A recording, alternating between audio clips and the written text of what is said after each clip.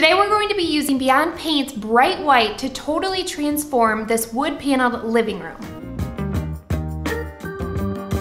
Wood paneling is very difficult to paint because it has something called tannins in it, which is just like the natural color that will bleed through any water-based paint you put on. So you first have to prime it with an oil-based primer, but it will basically seal in all of that color so that it won't bleed through. We'll show some pictures of what bleed through looks like, but if you've ever tried to paint something and the paint just won't cover, that's probably because you have tannins leaking through. So we're going to tape everything off first.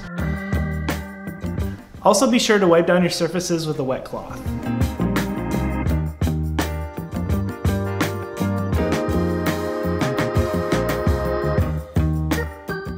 So it's the next day now and our oil-based primer is completely dry. It did a good job in covering up all those knots and some of those oil stains, those tannins that would have soaked through our paint. Some of the knots even have like sap dripping down from them because this is real pine paneling. So if you are painting anything that has a stain on it, make sure you are using oil-based primer first because that may soak through your water-based paint. Our next step is to caulk up some of these holes in this living room. There's just some nail holes and things like that we have to take care of.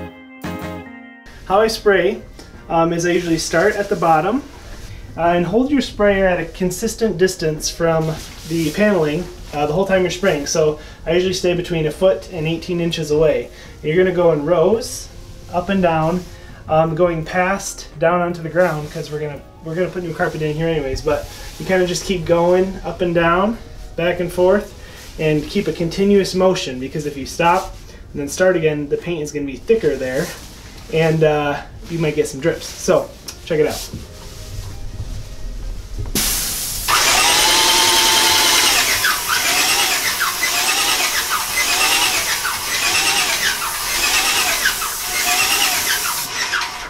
It puts a nice smooth coat on and you don't get any drips that way.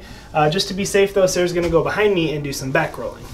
So for back rolling, it's super easy. I'm just going to go look for drips anywhere that Jamie has already painted. And I'm gonna go over with this dry roller, there's not any paint on this, and just help get out any excess dripping that might happen as it dries from places that there's a lot of paint.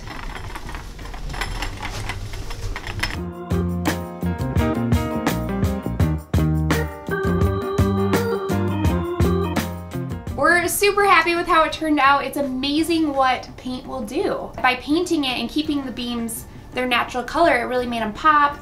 We also kept the mantle its natural color, and it's nice and cheerful in here. It's beautiful, bright white. It feels very fresh and new, but you still have that nice texture of the paneling, which I think is so pretty. It's beautiful, just with paint. Now this family room can be enjoyed for years to come with the quality and durability of Beyond Paint.